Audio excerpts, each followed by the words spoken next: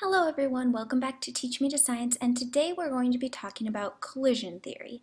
First we're going to define what collision theory is, then we're going to talk about orientation and temperature and how they affect collision theory, and then we're going to dive into some reaction steps. Collision theory in its most basic sense is the idea that atoms or molecules have to collide in order to react. However, it's a little bit more complicated than that. In order for atoms to react successfully, they also must collide in the correct orientation and with enough energy. The correct orientation means that the atoms must be physically lined up correctly in order to react. For example, I've got some molecules drawn below which show that the reaction only occurs when the black atom on one molecule interacts with the white atom on the other. If they happen to collide with both of the white molecules hitting each other, then no reaction will occur. It's also important to note that molecules do not choose how they collide.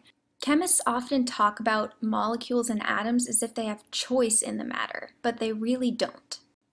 The molecule is simply floating around in solution and may or may not collide with another molecule, which will create a reaction. Now this is where temperature and concentration come in. There are some things we can do to increase the likelihood that the molecules will successfully interact. One of them is to increase the temperature. An increase in temperature causes the molecules to move around more and faster and increases the likelihood that they'll collide.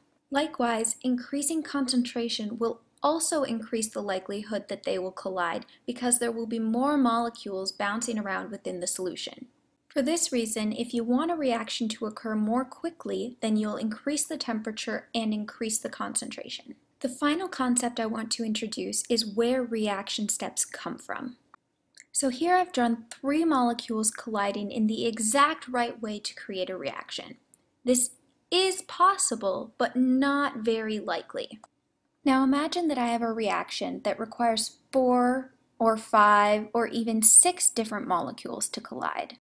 The probability that 6 molecules have enough energy and the correct orientation to properly react is not very high. And this is where reaction steps come from.